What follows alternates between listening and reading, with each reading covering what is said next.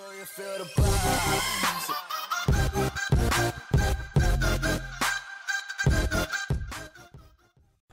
What's up, YouTube? It's Carolina Calvin coming back to you with another video, and welcome to my NFL 2019 Week 6 game recap between the Carolina Panthers and the Tampa Bay Buccaneers. The Carolina Panthers in London pick up the 37-26 win by a terrible turnover field game for the Tampa Bay offense. This is the second meeting with Tampa Bay winning the first one in Carolina. So the season series is split. And let me just, before I get into the turnovers that Tampa Bay team, Jameis Winston had 6 of them. But let's go ahead and get into some numbers. Starting with Tampa Bay, Jameis Winston 30 of 54, 400 yards, 1 touchdown, 5 interceptions. 5 interceptions. Now, not all of these interceptions are completely on him. Now I'll get into them real fast. I believe his first interception. Okay, the first throw of the game, that one was his fault because Bradbury had tight coverage, and it's one of those cases where Jameis Winston wants to force the ball in there. Now, that one was on him. That first interception was on him. The next one, I think it was the Elliott got the interception. His arm actually gets hit. So pressure created that interception. Now, I know he'll still get the blame because people say he made the throw. But if you look at it, he did get hit on the arm. So I'm not going to put all the blame on him. Now, he gets blamed for a majority of these turnovers. Let's see. The one after that, I believe that was the one to Luke Kuechly. Garbage. This is his third interception, and it's not even getting to the fumbles. He had one. He actually had 2 fumbles. One he actually recovered. He fumbled in back-to-back plays. Dude was insanely bad game, man. But the one to Luke Kuechly, completely on Jameis Winston. He threw it right to him. If I remember correctly, the pressure wasn't really there. Now, the Panthers got a lot of pressure on him. They actually sacked him 7 times. But that was definitely like, Jameis, what are you doing? And that was definitely one of them. This was his 3rd interception. The 4th interception, he throws 2 interceptions in the final 2 drives of the game, which the team, Tampa Bay was still in the game. They're still down 11 with like 4 or 5 minutes to go in the game. And he throws 1 interception when the Panthers play a lot of zone. Ross Cockrell is waiting. He's sitting on that throw. He kind of breaks back because he reads the quarterback eyes, and Jameis stares down the receiver. He jumps the pad. He cuts the route, picks it off. But I'm pretty sure that was zone on that play, so Ross Cockrell was going to be there anyway, and Jameis did not recognize that it was that coverage, and it was an easy pick for Cockrell. So I'm putting that on Jameis Winston for not recognizing the play there.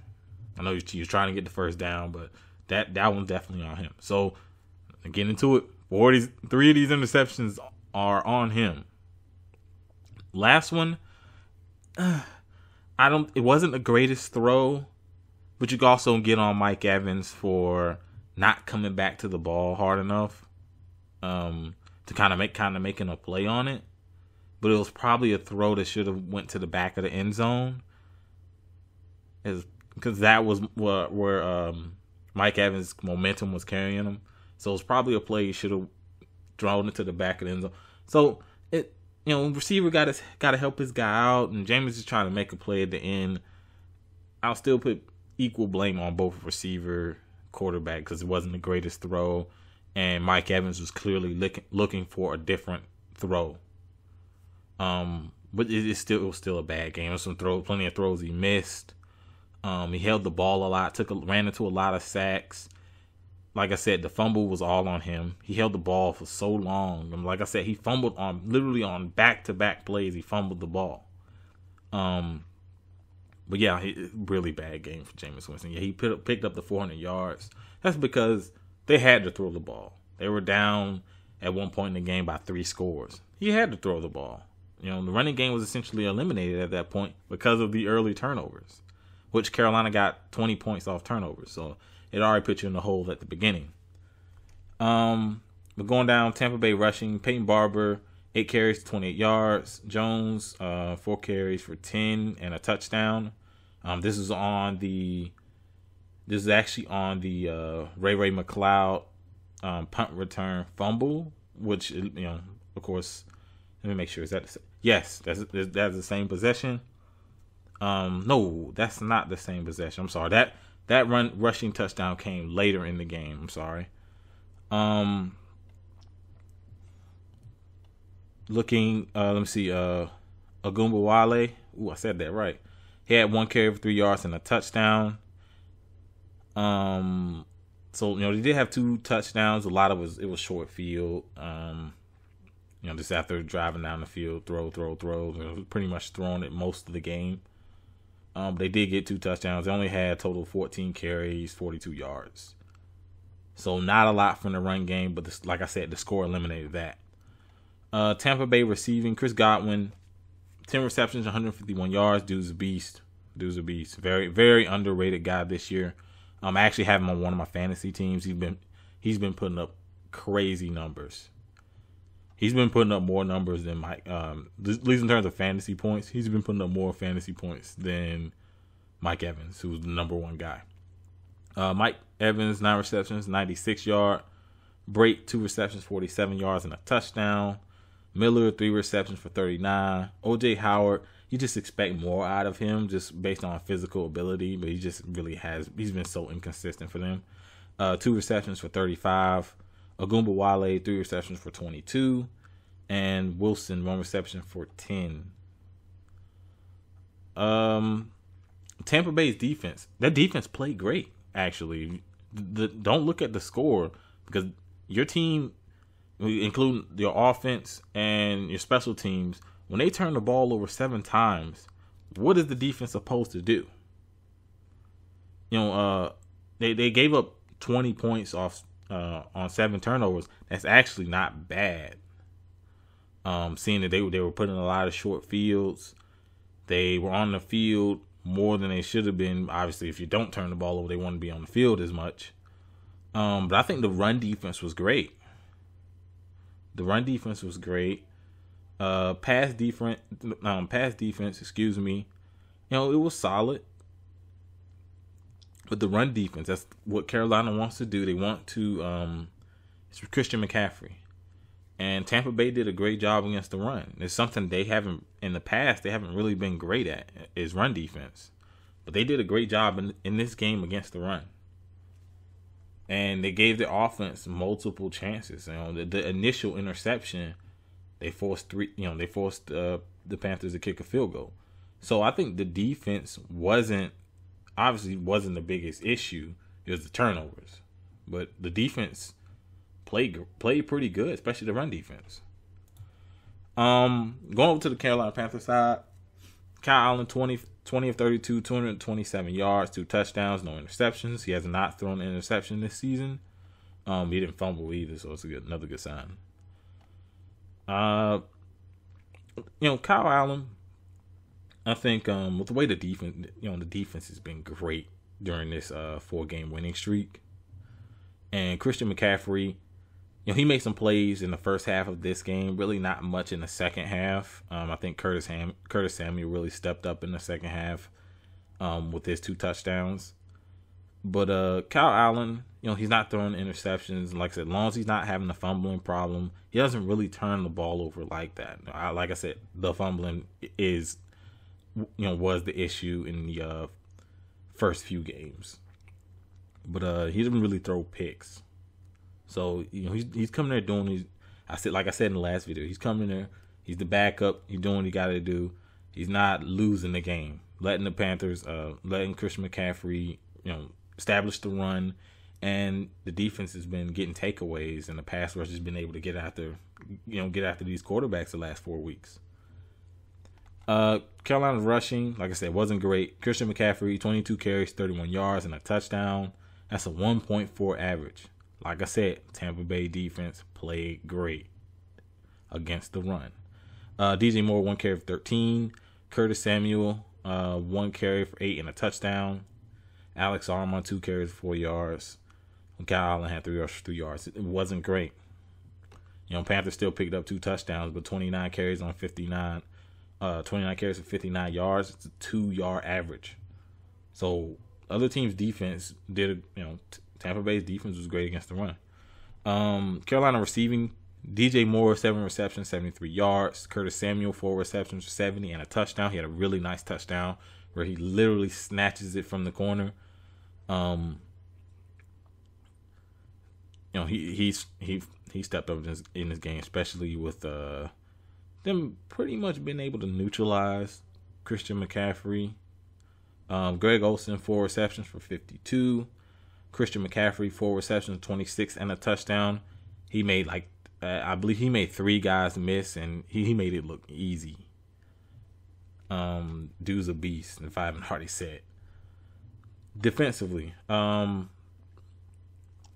Bradbury, let me see how many. Bradbury had 2 interceptions. He had the interception at the end of the game, and he had the first interception of the game. So he had the first and last interception of the game. Ross Cockrell had an interception. Luke Kuechly had an interception. We just throws it right to him. And Elliott had an interception. So you have 4 guys with an interception, 1 guy with 2. The Panthers had 7 sacks in this game. Gerald McCoy, which is probably his best game, ironically so, is against his former team, had 2.5 sacks. Bruce Irvin had a half a sack. Vernon Butler, who stepped up with K'Wan Short being on IR, he stepped up. He was the one who stripped Jameis Winston so the Panthers could recover that fumble. He had 2 sacks in this game. Brian Burns, who he's been good. He's been able to get pressure. He gives the team that youth, that speed coming off the edge. So they were able to get pressure. I can't remember who forced. I want to say it was Brian Burns. It might have been Bruce Irvin who forced the Elliott interception, which he hit Jameis Winston's arm, made him underthrow the football, easy pick. I want to say that was Bruce Irvin on that play, but I think up front, the defense was good. I said this in the past, when you're able to rush 4 guys and those guys are able to get after the quarterback, makes it easy on, you got your backs. You got your back set and you're able to drop your linebackers. It makes those throws harder to make because you got so many defenders to throw against. And, Carolina did dial up the blitzes. They dialed up the blitzes. They'll send a safety. They'll send a corner. But a lot of it is 4-man rush. And, they rotating a bunch of different guys in there. Got a couple injuries, but I'm sorry, Dante Poe also had a sack, if I didn't bring up his name. But I like what they're doing up front. Defense, you can still see on 2 of the bigger drives, 2 of the longer drives in this game, you can see Tampa Bay, there was holes in in that zone defense. On the sidelines, there were holes in that defense, which they're gonna have to fix up. They're gonna have to fix as the teams get better. You're trying to get into the playoffs. You got to better fix it. You still got to play the Saints, and more than likely, when the Panthers have to play the Saints, Drew Brees will be back. So you definitely got to clean something like that up. Looking at the team stats, 3rd down efficiency, Carolina 3 of 15, not great. Like I said, Tampa Bay's defense was good. It was just the turnovers. Tampa Bay 5 of 15 on 3rd down. Panthers 1 of 1 on 4th down. That was the run by Christian McCaffrey where he extended the ball. Kind of looked like he didn't get in. He extended the ball to the goal line to get it. Tampa Bay's 1 of 2. Tampa Bay also converted 2 2-point conversions, which was, one was a tip, like the ball was tipped in the air. Mike Evans got it. It was definitely some luck that goes into it. Total yards, and then look, Panthers only had 268 total yards. They only had 268 total yards. Like I said, it was the turnovers. Tampa Bay had 407. Penalties. It's another thing that goes against Tampa Bay. Tampa Bay had 9 penalties for 70 yards. The Carolina Panthers are one of the least penalized teams. They only have 3 for 30. But it's another thing. You have this. We have a bunch of penalties and a bunch of turnovers. You're not beating anyone. Time of possession, Carolina 31 minutes 10 seconds. Tampa Bay 28 minutes 50 seconds. But like I said, keys to victory for the Panthers. Being able to take care of the football. Like they had the Ray McCloud fumble, which did lead to a touchdown for the Tampa Bay Buccaneers. But for the most part, the offense took care of the ball. The offense didn't turn the ball over. And capitalizing on takeaways. This is the key to the Panthers winning this game. The key to the loss for Tampa Bay, you can't turn the ball over 7 times and expect to beat any NFL team. You just can't. You can't turn the ball over 7 times. The 9 penalties, but the 7 turnovers. The fumble, what was the fumble by? Give me 1 second. Who fumbled the ball? I think it was why did not tell me the fumbles? Anyways, Bobo. Funny name, but he was the one who had the punt return fumble, which that's back-breaking, man. You can't turn the ball over. You can't turn the ball over this many times and win. So both teams, looking as you go into the rest of the games, this does not slow down the critics for Jameis Winston with 6 turnovers alone. It just doesn't slow down the critics who already question his playing ability. They're going to be even louder now. And Carolina, Kyle Allen, the team's winning. I think it's in this game, it was getting the turnovers and it was getting pressure on Jameis Winston and the Panthers taking care of the football.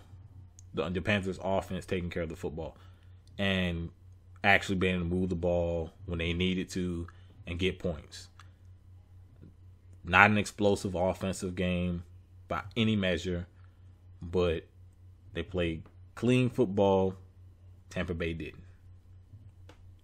Heading to, as you go into the season, when there's a bye week coming up in week 7, I don't know the thing going on with Cam. Will he play?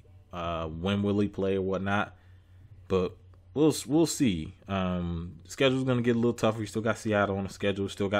Actually in week 8 they played the 49ers, who are undefeated right now. The team is looking pretty good. So we'll have to see. You still have what's they still have? You still got the Colts on the schedule. You still got New Orleans twice. So there's still some big games in the rest of the season. We'll see how the Panthers play. Won the last 4, and the defense is, everything is stepped up. The defense, the running game. We'll see how they finish out. We'll see how they look after the bye week. Whoever is back there playing quarterback. I just want to see the team win. But let me know what you think down in the comment section. I'm sorry, kind of just kept going on. But like I said, let me know what you think down in the comment section. If you like this video, hit that thumbs up button and subscribe. Thanks for watching.